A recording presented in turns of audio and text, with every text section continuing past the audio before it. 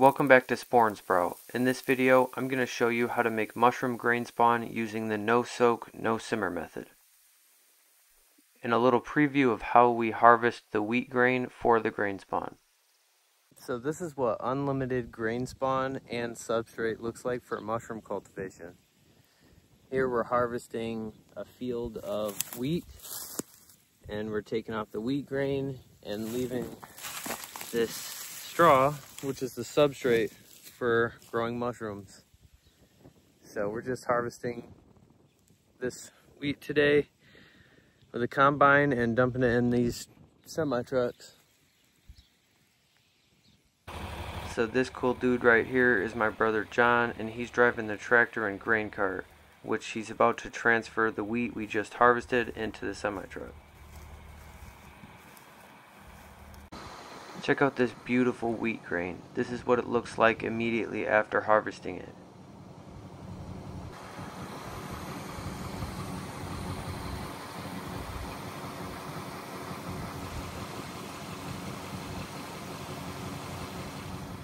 Bro's chilling there just observing the situation, making sure that the semi truck is filled up evenly.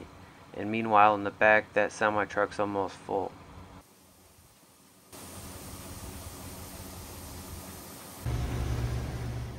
Now we just hang out and tag alongside the combine as it's harvesting the wheat and immediately transferring it into our grain cart.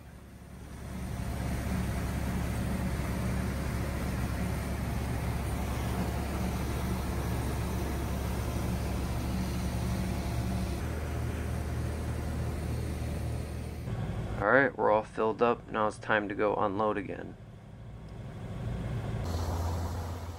Now this is the cycle of life. The combine dumps the grain into the grain cart, and the grain cart's dumping the grain into the semi. Alright, and it looks like this semi truck is just about filled up completely.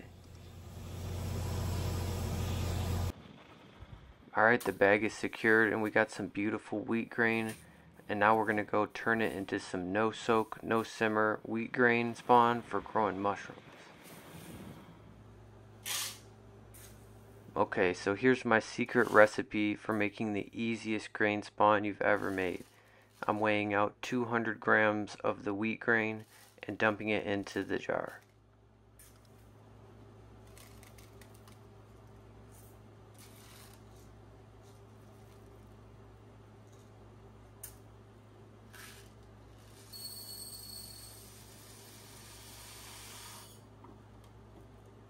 And just so you don't have to sit through it, here's a sped up version of me adding the 200 grams of wheat grain into each of the other jars.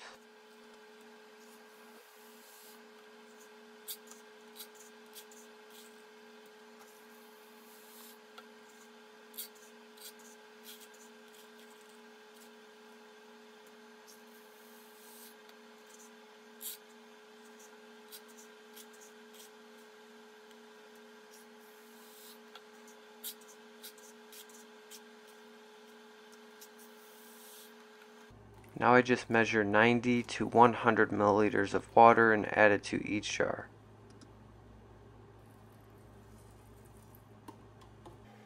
With 90 milliliters of water, the grain comes out perfect, but if you're not using the grain right away, it could dry out faster than if you used 100 milliliters. So if you're not using it right away, just go with 100 milliliters of water per jar.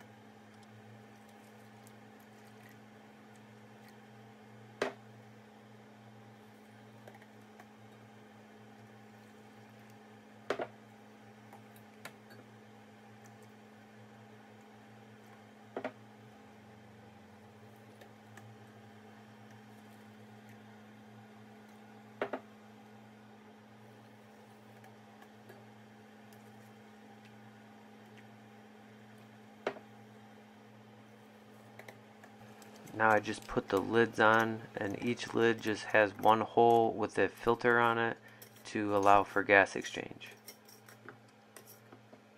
I'm going to be inoculating these jars with agar culture, so I don't need an injection port.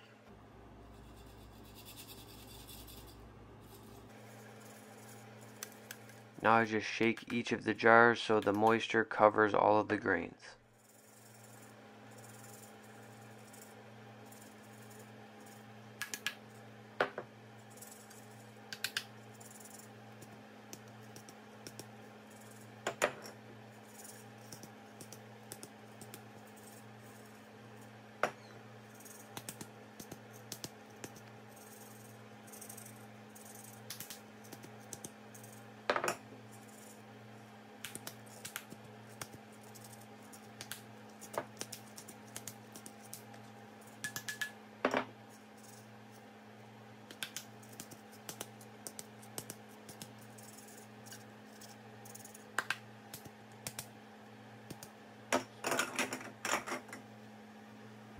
So we didn't have to soak it overnight and we didn't have to simmer it. We just added the water, shook the jar a little bit, and now we're adding the jars to a pressure cooker where we'll pressure cook it for about 90 minutes at 15 psi.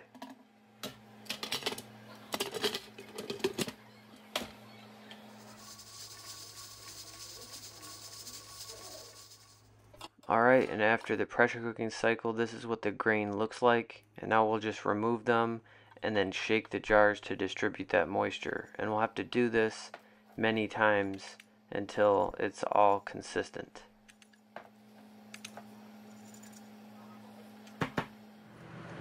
I shook the jars a bunch of times as they cooled down, and this is what the grain looks like.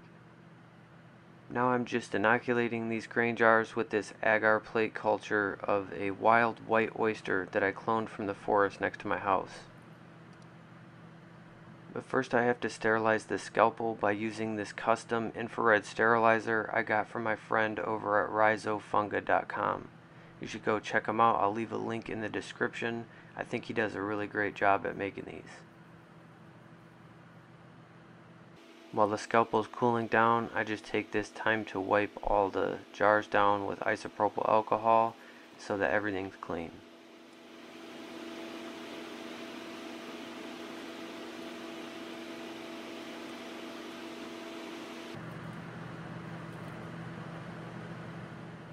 Now I just cut some wedges out of the agar culture and add them right to the jar of grain. The more agar wedges you use, the faster the grain jar will colonize.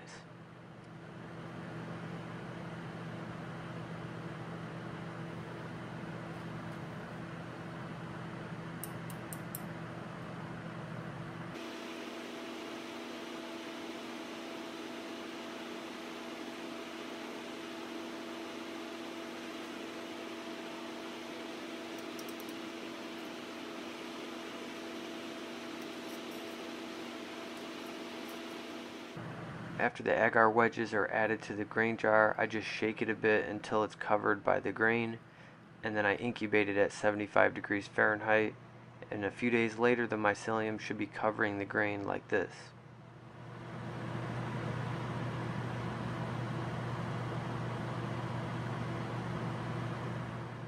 At this point, I shake the grain jar to distribute all that mycelium so that it colonizes even faster. A few days to a week later, the grain jar should be fully colonized and ready to add to substrate.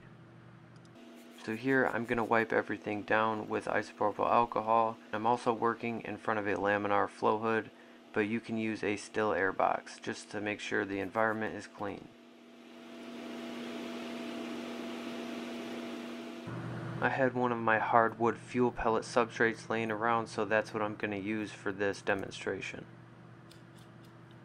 The substrate is just 5 cups of hardwood fuel pellets and 1 cup of wheat bran, the same substrate I use for most of the species.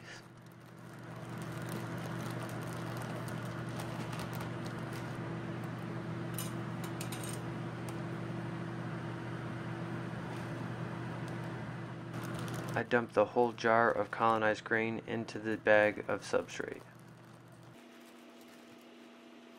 Then I just massage the bag real well so that all the grain is evenly distributed in the substrate.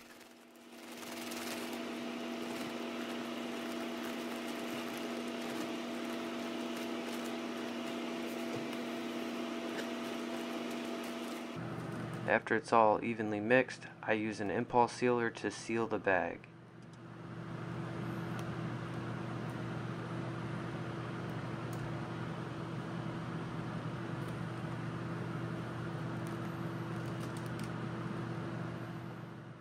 Then I just placed this substrate bag on a shelf in a room that's 75 degrees Fahrenheit, and the mycelium will colonize the whole block. After a couple weeks, the whole substrate block was covered with mycelium, so I cut the top off and placed it inside of this mini crow tent chamber.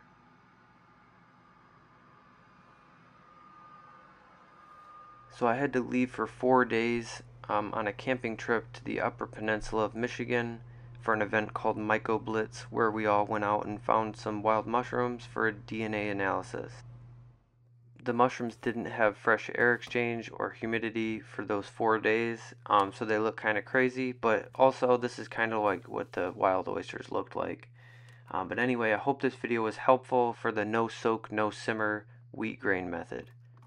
Leave a comment down below if you have any questions.